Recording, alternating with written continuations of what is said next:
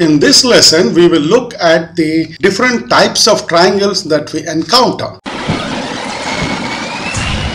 A triangle in which the three sides are unrelated in every way is known as a scalene triangle. A triangle in which two sides are equal to each other in length is known as an isosceles triangle. An isosceles triangle has some interesting properties. If we take the two sides that are equal, that is this side and this side, and we draw the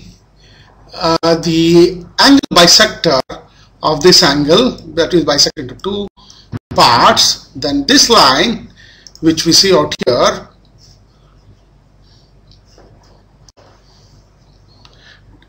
is perpendicular to the third side.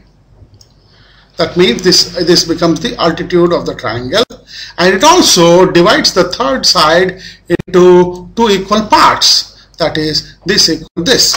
So what we see is that the same line divides this angle into two parts and is perpendicular to the third side, and it divides this side into two parts. This is an interesting property of the isosceles triangle.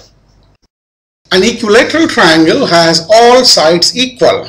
Since the sides are equal, all the angles are equal also. And in an equilateral triangle, each angle equals a measure of 60 degrees. Next, we look at right triangles. Triangles in which one angle is a right angle, or it equals 90 degrees in measure. In such triangles, we have two sides which are adjacent to the right angle, and the side opposite to the right angle is known as the hypotenuse of the right angle.